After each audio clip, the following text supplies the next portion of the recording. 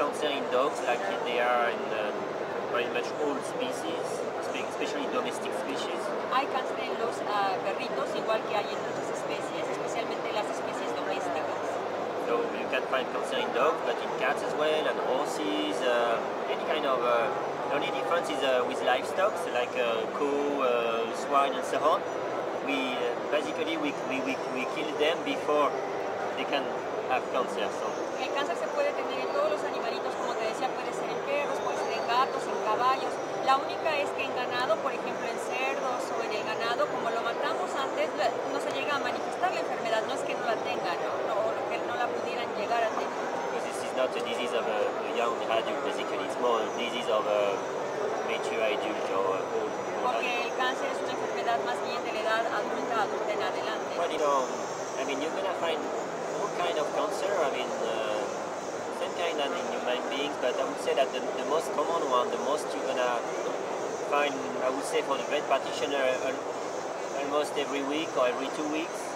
Yo diría que hay muchos cánceres, igual que en los humanos, pero yo diría también que de los más comunes que se le van a presentar al veterinario, digamos, cada 2 semanas, una cosa así, Is the mammal cancer. es el cáncer mamario en las perras Y gatas también. y las gatas también. So this is quite common, and like in human, you have a benign or malign tumor. Es como en los humanos también, vas a tener tumores malignos y tumores benignos. So I would say no panic for the pet owner if he feels something, if he feels a tumor on the mammals. Yo le diría al dueño de una mascotita que tiene un tumor, que si siente algo en las glándulas mamarias o en las mamas, que no le entre el pánico, ¿no? No hay una respuesta específica, solamente hay un caso muy específico que sucede en los gatos blancos. ¿Gatos blancos? Gatos blancos. Because this is the only example I have in mind where we can do something. Es el único ejemplo que se me viene ahorita a la mente en el que sí podemos hacer algo. The fact is they are very sensitive to sun, and sun is increase the risk of cancer, as you know. Ajá, porque este cáncer de estos gatos surge con la exposición al sol y como tú sabes, el sol es uno de los factores que puede aumentar el riesgo de cáncer como en humanos. And basically what we see in these white cats, it's at the top of their ears. This is they have kind of cancer occurring there. So when you see y lo que nosotros vemos en estos gatitos es en la punta de las orejas, vemos que el cáncer está ocurriendo y en ese caso sí lo que podemos hacer. So I would say this is the only example I have in mind where the owner can do something. I mean, it's basically when you have such a cat, you should avoid letting him going outside so much.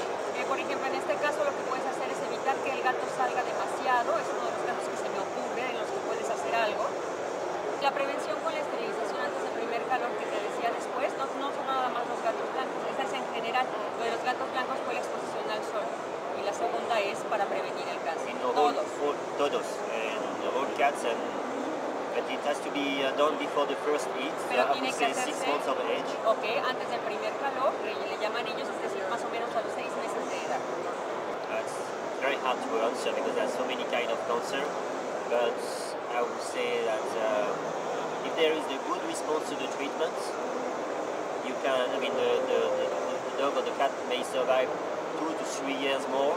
I would say that getting 2-3 years more of life, it's a good performance in terms of treatment. Sí, es difícil responderte porque hay muchas clases de cáncer, pero sí